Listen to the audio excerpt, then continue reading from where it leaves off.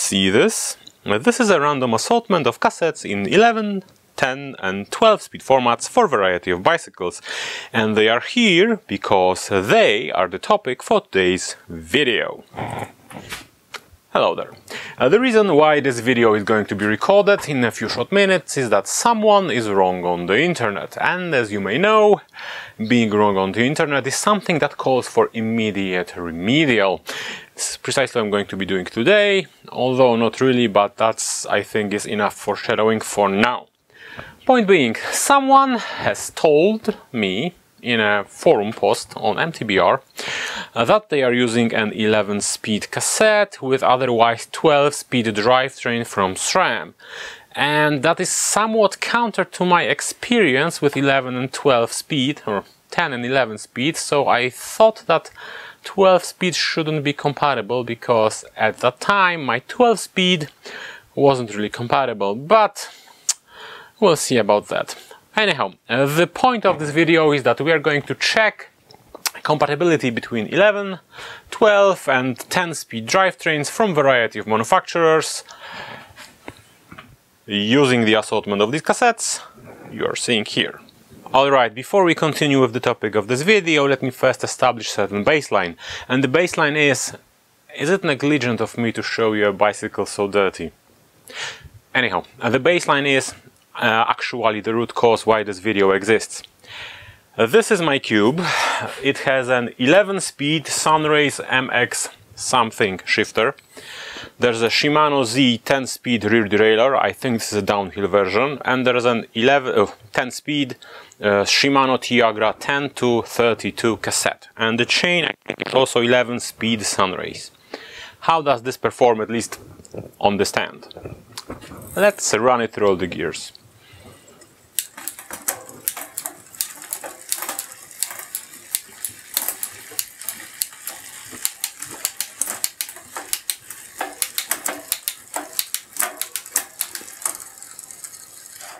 As you can see, this works actually pretty well.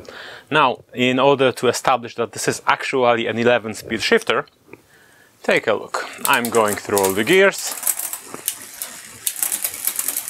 Oh, come on. The reason for that happening is that this is a Z which has a very strong clutch because I set it like that, so there's a little bit of hysteresis here. It's not really noticeable when you're riding. I digress. Now, as you can see, I'm on the biggest cog on the cassette, and there's still one extra click on the shifter, which I can force. I probably shouldn't, but I am doing it anyway. So, 11-speed shifter, 10-speed cassette, 10-speed rear derailleur, everything works, well, acceptably at least. I think you're going to agree. So, this is the reason why I am always advocating or saying or claiming that 10-speed and 11-speed are essentially the same thing. They are just differing by one click on the shifter. Oh, provided of course that the shifter and the derailleur are compatible. And I am actually using this trick on another bicycle with a cassette such as this one. This is an 11-speed Shimano XT 1142, and I've got another one like this on my daughter's bike where I have taken the 11-tooth cog, which I can't take now. Oh, there it is. Turning it to a 13 to 42, and I am, or she is shifting that cassette with a Shimano Saint 10-speed shifter, which I probably should have used here and used this shifter there. I digress. And it's also working there perfectly fine. Whence came my claim that 11 and 10 speed are essentially compatible. Now let us go further with the topic of the video, actual topic of the video. Alright, before we continue, let me first establish a fact that this is in fact a Shimano Ultegra 1123 10-speed cassette, which is somewhat of a rarity these days. Now, let me establish also another fact, and that is that two cassettes are compatible provided that if you replace one with the other, the indexing on that particular bike, or indexing of gears on that particular bike, is going to remain unharmed. Obviously, if you're going to replace a cassette with one that has less cogs, you're going to have less gears available. And if you're going to replace a cassette with one that has more cogs than the shifter can reliably index, you're going to have some cogs unavailable. However, the shifting quality is going to remain unharmed. So let's compare our Ultegra with this 1125 Shimano Tiagra 10-speed as well. Now, as you can see from the picture, the largest cog on the Tiagra is slightly more outward than on the Ultegra. However, that's not really an issue because these two cassettes are perfectly compatible one with another. They are from the same system after all, and I expect that once you torque the lock ring on the Tiagra, that little too much width is going to simply disappear. So what's gonna happen if you're going to put a 10-speed Shimano SLX 1136 over there? Obviously, once again, the largest cog is slightly outward, and then on the Ultegra it's pretty much equal to the Tiagra. However, we can once again establish that these three cassettes are compatible with each other, because even though there's a little bit of difference, that doesn't seem to be impacting shifting in any meaningful way. So how about 11 speed then? On the right there's a Shimano XT 11 speed 1142. On the left, that's a Shimano 105 11 to 28, and I think it's obvious from the picture you are seeing that 11 speed across mountain and road ranges from Shimano is compatible. That is, spacing between the cogs is identical. So what about 12 speed then? Unfortunately, I don't have anything from a major manufacturer, so Campagnolo, SRAM or Shimano, so we'll have to deal with Chinese stuff. This is 1150 Bulani 12 speed. This is a 1134 ZTTO lightweight cassette, also 12 speed. And as you can see, these two use the same cog spacing because obviously the largest cog is on the same level and they are leveled on the 11 tooth cog. They are cross-compatible with each other.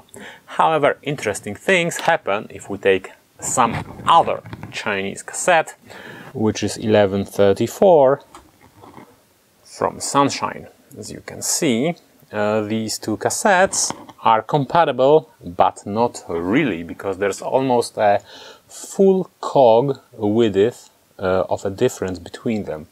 And that is because this one is supposedly road, this one is for a mountain bike, or this is 12 speed generic, really not really specified by the manufacturer. And this is the chief reason why I had so much trouble adjusting the Sensa Empire Pro. We're going to return to that in a review of that particular group set. However, we can establish that these two are compatible, but not really. And unfortunately, that's going to be a problem when 12 speed goes mainstream, I think. It would be interesting to know whether the SRAM 12 speed road is also has this little difference between the mountain group set. Alright, so now let's compare 11 to 12 speed. This is a Shimano 11 speed 1128. This is a Bulani, and as you can see, the largest cog on Shimano, when centered correctly, is slightly off to correctly centered Bulani 12 speed. Now the difference is minor, and I think this should be perfectly adjustable. So what I read on the internet is most likely true. However, technically speaking, these two are not compatible because there's a difference in spacing. However, as I said, this shouldn't be a problem. I think I haven't tried really. And this here is precisely the reason why I expect that the 12 and 11 speed setups are going to be adjustable, because this is a 10 speed Tiagra, this is a 11 speed Shimano 105. As you can see, there is a quite significant difference in the position of the largest cog, so these two are not technically speaking compatible, but as you saw in the beginning of this video, it is perfectly possible to adjust one over the other. However, if we put next to each other 10 speed Tiagra and a 12 speed in a mountain spacing ZTTO 1134, that's compatible with the Bulani, as you remember. I'm just using it here because it fits in the frame. However, you can see that this 10-speed cassette has the largest cog on the position of the 11th cog on the 12-speed, so these two are not going to be compatible, which means that 11-speed is most likely the most compatible of them all. And if you're searching to do some sort of a, I don't know, weird drivetrain, this is what you should be using.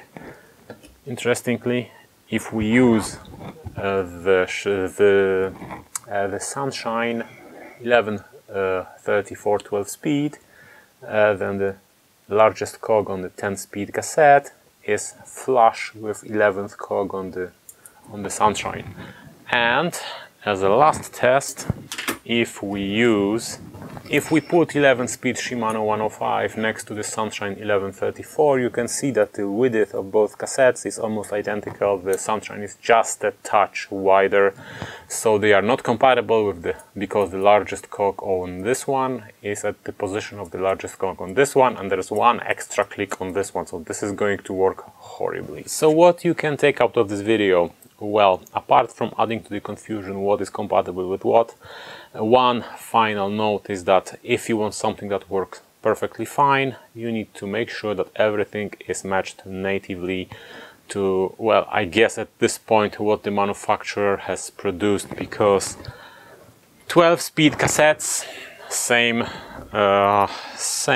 spacing theoretically, or same size, ZTTO and Sunshine, and they are not really compatible because I had tons of trouble adjusting the ZTTO over using the Sensa Empire Pro, but this one works almost perfectly.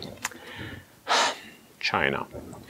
Anyhow, there is a little bit of compatibility to be extracted. As you saw in the beginning of this video, I am using with a success 11-speed shifters on 10-speed cassettes and vice versa, so that works. You can use 11 and 10-speed chains interchangeably, but that's probably a topic for another video. And I have to admit that the poster on MTBR was actually correct, because judging from how the 12-speed Bulani was matched to an 11-speed Shimano, the spacing was so close that adjusting a 12-speed SRAM over 11-speed cassette should be perfectly possible to do and, well, to execute. And at this point I forgot what I want to say, so alright, and this is an attempt by me to make a finishing statement, so I'm going to keep it short. If you like this video, consider subscribing to the channel. Please like it, because that helps me to grow the channel. And I hope to see you on the next one, and I really hope that this little, well, experiment proved to be at least interesting.